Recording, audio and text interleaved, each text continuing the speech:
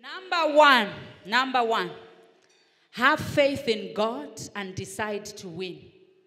Have faith in God and decide from the onset that I will win. 1 Samuel 17, verse 32. 1 Samuel 17, verse 32. The Bible reads, David said to Saul, let no one lose heart on account of this Philistine. Your servant will go and fight him. I'll read that again. 1 Samuel 17, 32.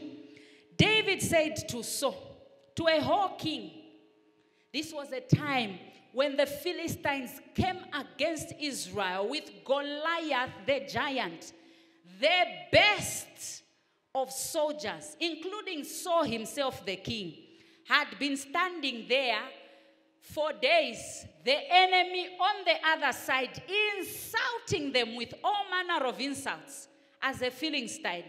These were the children of God. They were so scared.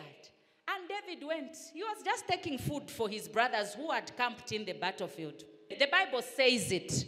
He even told David, you cannot go against him. You cannot. But he said, it's worth a try. What will we lose anyway? You know what I mean? He said, let no one lose heart on account of this Philistine.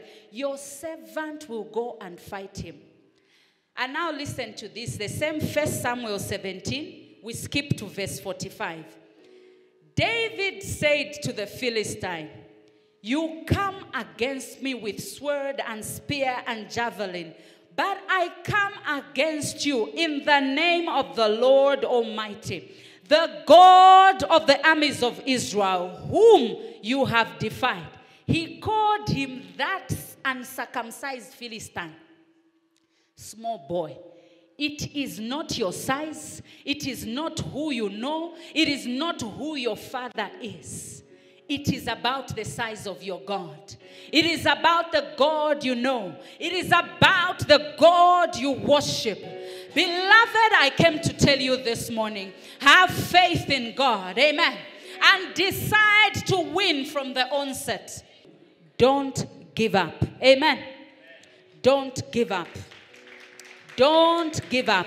Don't give up. Don't give up. Amen. Victory is guaranteed when you refuse to give up.